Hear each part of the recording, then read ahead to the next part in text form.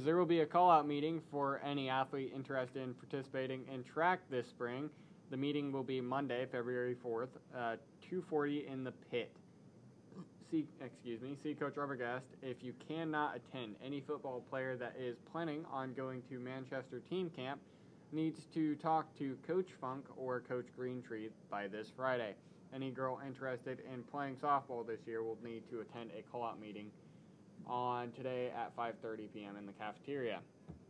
Music. The NFL halftime show started up the intro to Sweet Victory, but have changed it to sicko mode, which angered hundreds of thousands of people on social media.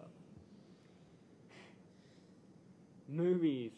Avengers Endgame trailer was released, well, a snippet of the trailer, about a 45-second snippet, was released during the Super Bowl.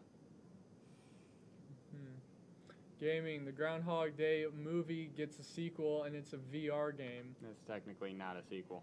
No. That's just a VR game of Groundhog Day.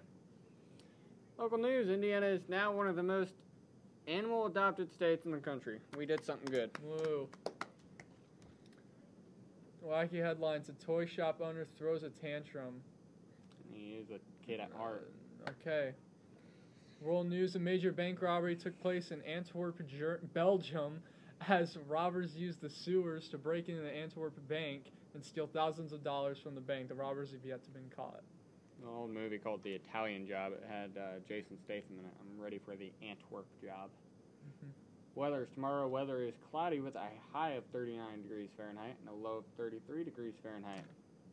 Lunch for tomorrow is going to be spaghetti with meat sauce, breadstick, tossed salad, and a fruit slushy.